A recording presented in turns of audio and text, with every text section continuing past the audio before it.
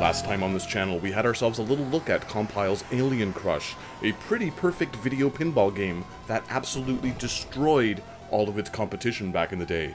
At least, that's how I see it. This time around, we'll be digging into its PC Engine TurboGrafx sequel, Devil Crash. Or is it Devil's Crush? No. It's, wait, what? Dragon's Fury. Alright, so I guess we're technically comparing 3 games today, only not really. There are some minor artistic tweaks between Crush and Crash, but these are merely cosmetic. Crush is the North American version, so a lot of the satanic imagery had to be altered in order to preserve our holy innocence. Evidently it's okay for others to view things like pentagrams and crucifix-carved coffins. So I think it's safe to assume that those who witnessed these blasphemous satanic copies are already in hell. Devil's Crush on the TurboGrafx-16, however, was nicely sanitized for North American audiences by the Witchfinder General himself. None of that devil-worshipping filth over here. We have been cleansed.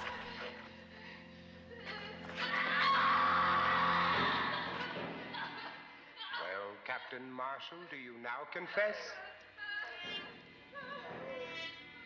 Keep at it, Stern. You're doing God's work.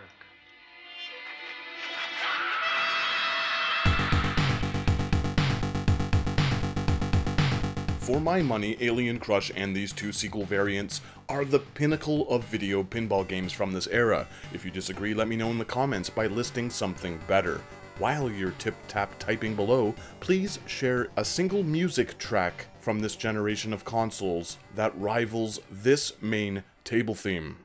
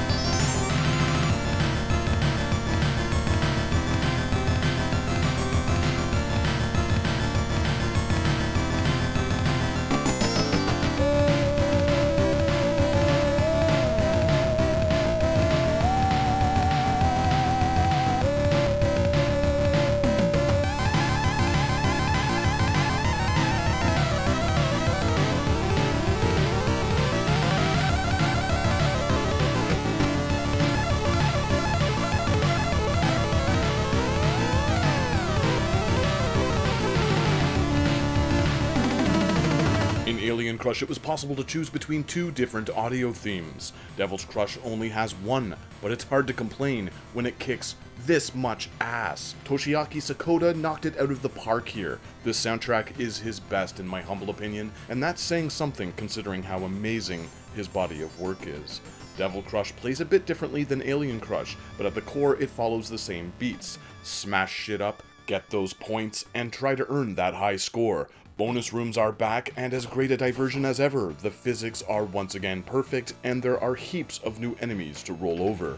Instead of an alien inspiration, this sequel opts for straight-up demonic horror, with spooky skeletons, hooded worshippers, and Lovecraftian monsters.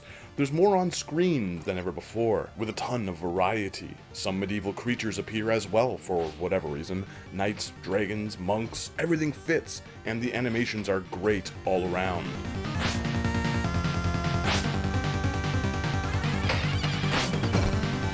The bright flashing lights make it feel more like a traditional pinball table. The added glitz and glamour complements the entire aesthetic. It's all meticulously crafted and gives the game an authentic, organic feel. The controls are tight, and there's enough visual variety to hold your attention for hours at a time. Fortunately, you won't need to sit in front of your CRT for long stretches since Devil's Crush tossed in a password feature. Personally, I didn't have a problem with the lack of this option in Alien Crush because I prefer starting each session fresh. fresh, but the inclusion of a password here is undoubtedly better. At the very least, it gives the player a fighting chance to see those end credits. If you're like me and choose not to use it, that's a route you can take as well. More options are always better. Devil's Crush is a bit more challenging than its predecessor in my opinion. With so many obstacles in the way, it's much easier for the ball to ricochet almost violently all over the table.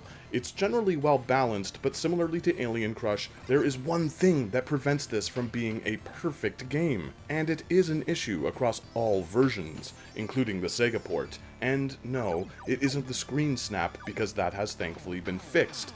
Everything scrolls smoothly, vertically, across all three areas here. My problem with this one is how eager it is to fire you directly down in the hole every opportunity it gets. Down in the hole.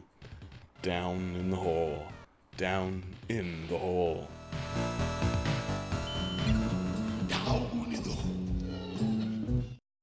There were some bonus rooms that launched my ball straight into the gutter with absolutely no chance. I know this because I'm emulating the Japanese version since it is a wallet buster, and I don't own it. I did a bit of clever save state tomfoolery to respawn myself over and over in an attempt to test this thing out. The game literally fires your ball directly into the nearest hole when you spawn into the room at times.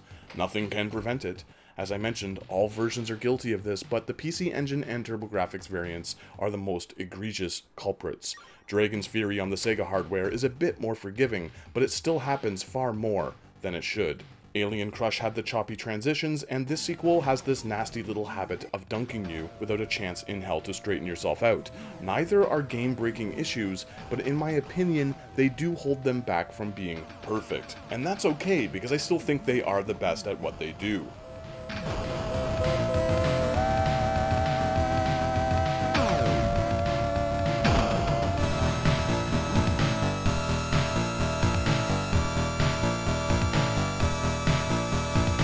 There are tons of oversized demons to contend with both in and out of bonus rooms.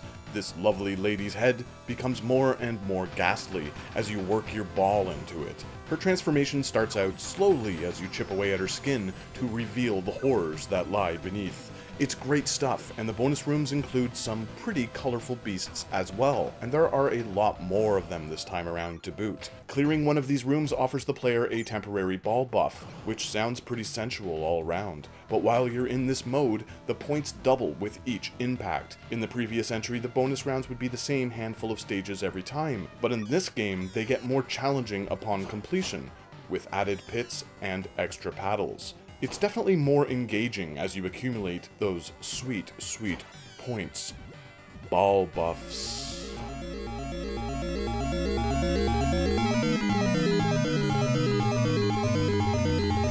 There are plenty of things to interact with on the main board, including doors that can be destroyed to unleash new baddies, and a pentagram room filled with cloaked necromancers. Devil's Crush is an absolute delight. It's as great as its predecessor and does what any good sequel should. If it weren't so adamant about stuffing me into every nearby pit, it would be perfect. The game was ported to the Genesis the following year as Dragonsfury, and the Mega Drive under the title Devil Crash MD in Japan by Technosoft. All of these North American versions are censored. The General was added again, and the changes are all rather trivial, but it still annoys me a tiny bit. Though the action is fast, so it's tough to get too worked up over objects you'll only see briefly. The pentagram thing is pretty silly, but these alterations aren't as distracting as those from the TurboGrafx port of Splatterhouse, a game I've already reviewed, so go check that out for even more Halloween fun. All in all, the Sega port is equally as great, and a worthy alternative if you have no means of playing the TurboGrafx version. It's also far less expensive, since people actually owned the Genesis over here in North America. The visuals are nice, but everything looks a little flatter, muddy even. The Sega system can't display as many colors as the Turbo, and it definitely shows here. On the plus side, the Genesis has a higher resolution, so there's more on screen, including a handy bonus stage taskbar that is always present. I dig the visuals here. There are a lot more textures and details in Dragonsfury, but personally, I find them a tad distracting at times, especially on the main table, which is now a lot more busy to look at. Part of the reason I enjoy the TurboGrafx original is due to how everything pops. It's colorful, and all of the backgrounds seem deliberately designed in such a way that makes it easy to always follow your ball. This largely boils down to preference, but the Sega alternative can look murky at times, and I feel the fluidity suffers a bit as a result. That being said, there are some truly inspired backgrounds going on in Dragon's Fury that look absolutely gorgeous, so it's kind of a mixed bag. On one hand, I prefer the simplicity of the TurboGrafx game's main table. On the other, I like the details drawn in this one's bonus stages. Technosoft did a stellar job porting this thing over. The action feels identical with the same tight gameplay and table feel all around.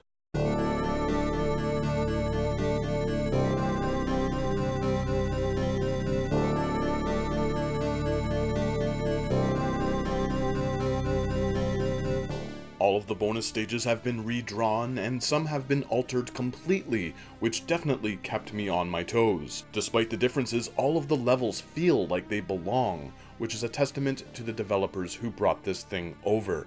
Clearly they cared about the source material and wanted to create a worthy alternative to the TurboGrafx experience. It really shows. They didn't let hardware restrictions stand in their way, and that should be commended.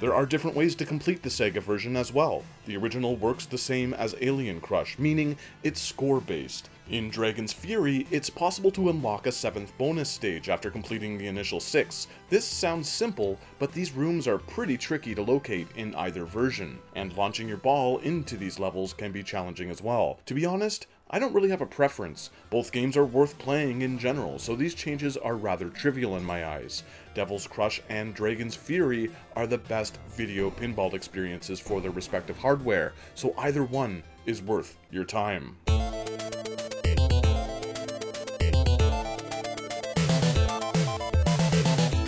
There are a few extra music tracks from other Technosoft properties locked behind passwords, which is a strange, albeit harmless inclusion. Toshiaki Sakota's score returns, with that charming Yamaha synth sound this time around. I prefer the Turbo's music and sound effects overall, but this alternative certainly is no slouch in the audio department.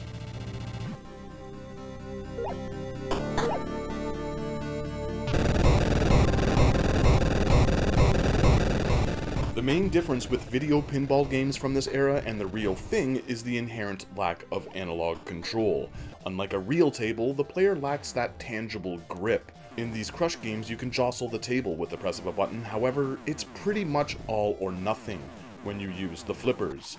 I find it a bit easier to balance the ball and toy with it on the paddles in this sequel, compared to Alien Crush. But all of these games do a great job making up for their inherent limitations by having good stage designs. As is the case with most of Sega's games, there is a loaded option screen to mess around in. All of the buttons can be reconfigured, and there's a full music sampler here as well. Both games have a new alternating 2-player mode, which is fine I guess, but I've never been a fan of taking turns with a friend in any game. It's a nice addition for those who don't mind waiting around, and I suppose it could be fun to compare high scores, but a head-to-head mode would have been better. At the end of the day, it doesn't matter which one of these games you play. Devil's Crush, Dragon's Crush, Fury, Devil Fury, Devil's Crush, Fury Dragon. They're all amazing. The graphics are superb across the board, and the soundtrack is a masterpiece. Sure, things can get a bit weird sometimes with how often this game wants to dunk you, but this cruel oversight is a mere blemish on the face of an almost masterpiece. Devil's Crush and Dragon's Fury were built on top of a very strong foundation. There are some days I prefer the simplicity of the first game in the series, Alien Crush, but other times I tend to opt for one of these devilishly delicious sequels. They are all top-notch pinball alternatives for the home market that I can't recommend enough. The series would see a sequel in 1992 exclusively for the Super Famicom, so next time we will conclude the Crush trilogy. with that entry, so stay tuned.